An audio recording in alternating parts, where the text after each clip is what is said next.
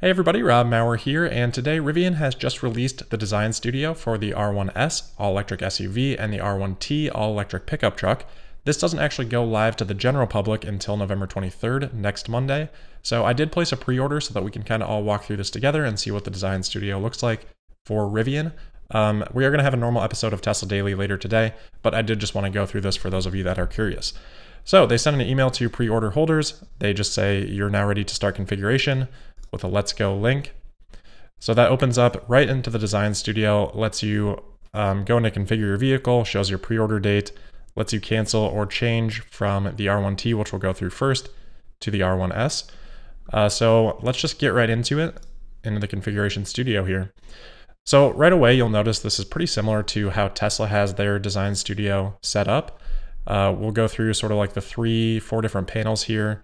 And it'll just show sort of the specs as we go through and how those change. But right away, you can just see a few shots of the vehicle. So it is nice. Tesla kind of only gives you that one view. Obviously, they've got a ton of photos and stuff that you can look at. But Rivian does here present a couple of different views of the exterior. Then you can see the interior here.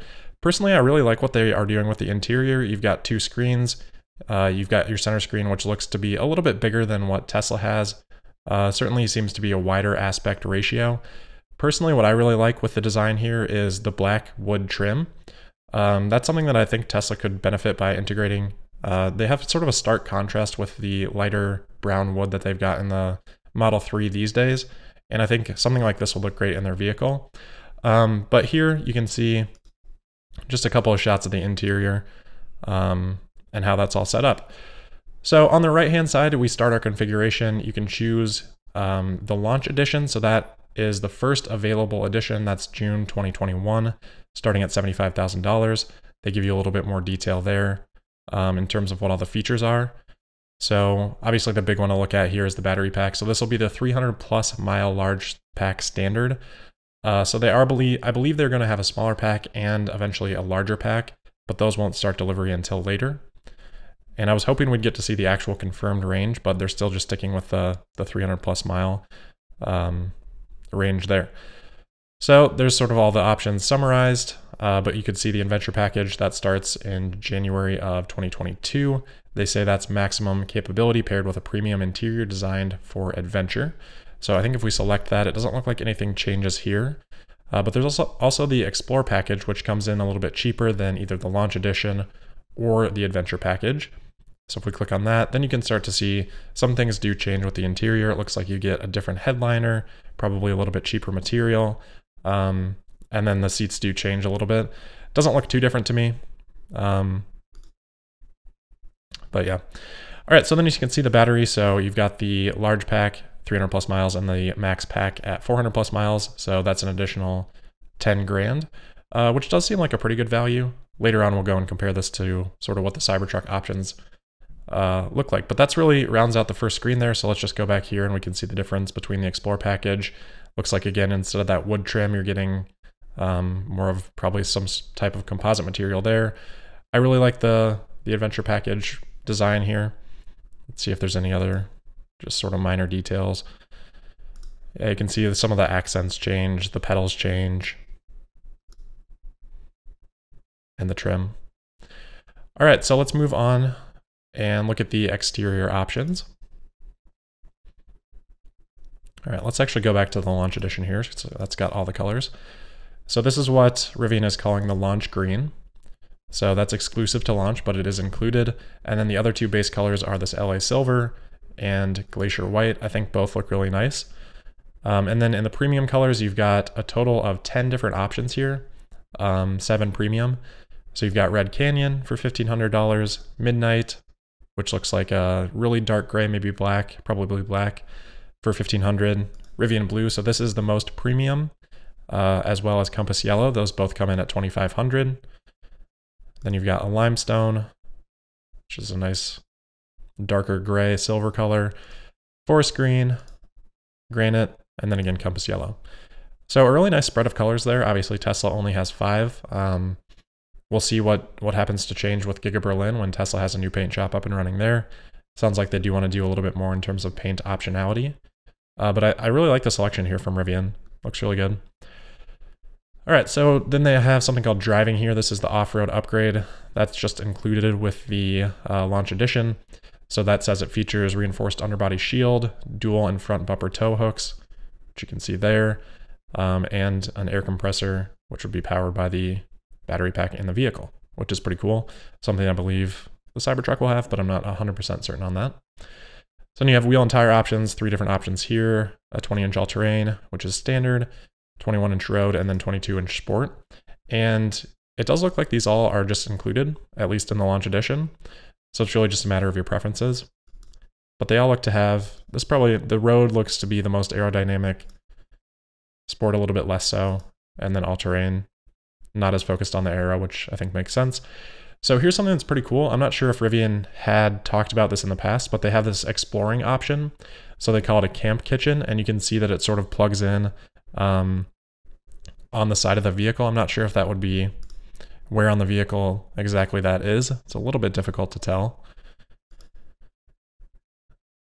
But anyway, so the camp kitchen is, they say, the magic of outdoor cooking with all the essentials from home.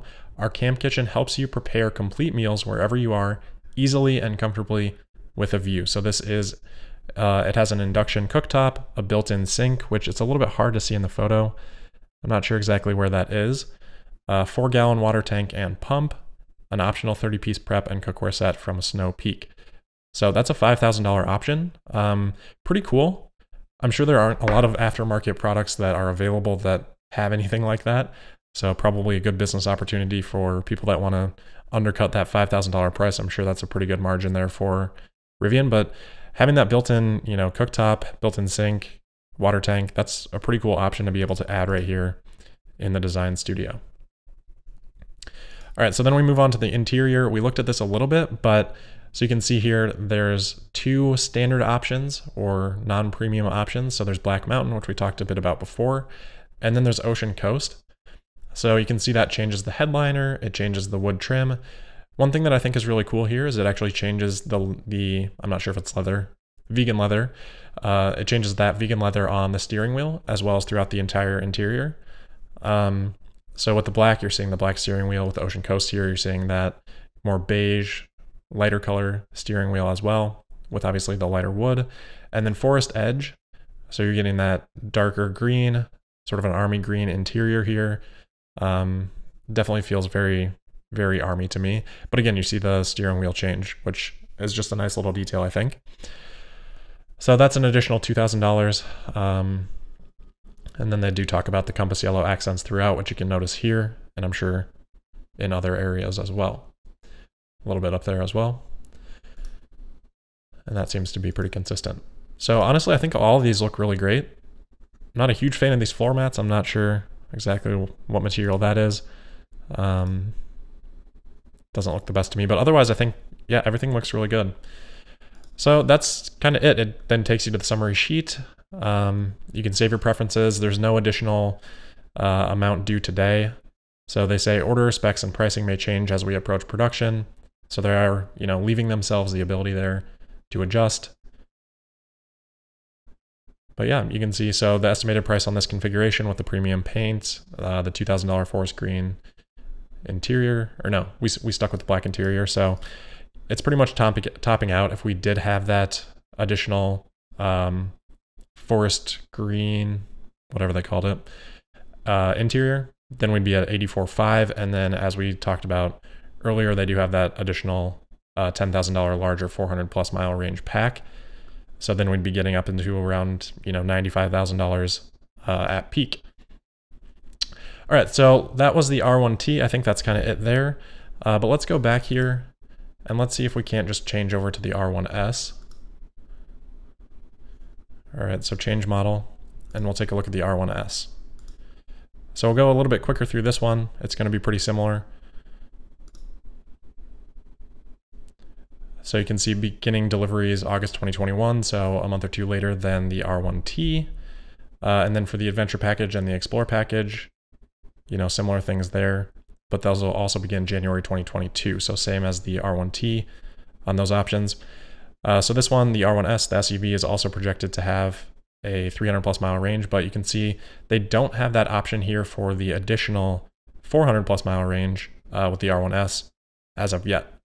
So there you can see again 3 shots of the exterior, interior setup. I think these are honestly the exact same photos, but obviously you get the third row then in the back with the R1S that you would not have with the R1T. So there's the Adventure package. There's the Explore package again. Looks like you've got pretty big glass paneling here.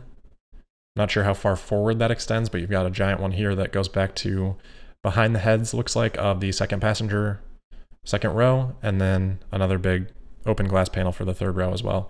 It looks like a really spacious vehicle from these shots here. All right, so we'll go into the exterior. Again, you can see, well, let's go back to the launch edition so we can see that. You've got all the color choices here again, same price spread. So anywhere between $0 and $1,500 or $2,500 for the paint.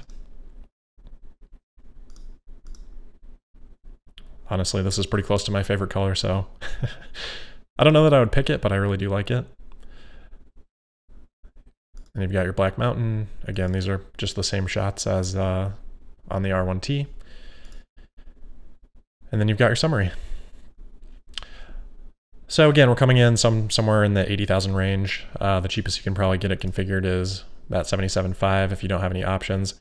It looks like they're not offering that camp package, the exploring package with the additional the sink and the induction cooktop. It looks like that's not an option here for the R1S, kind of interestingly. But again, you do have 3 different wheel options. So I believe this all-terrain one, I think that's different than what we saw in the R1T. These look the same, and those look the same. So I think we're just seeing a difference there on the 20-inch. But again, those are all included.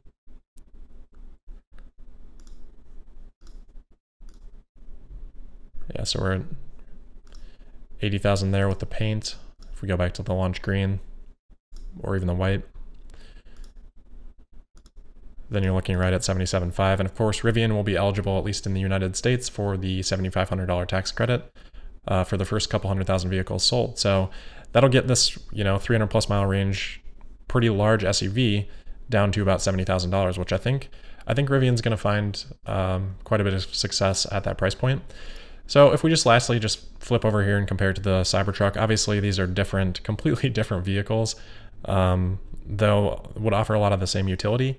But we're seeing the Cybertruck come in with a much cheaper price with the single motor 250 plus mile range at $39,900.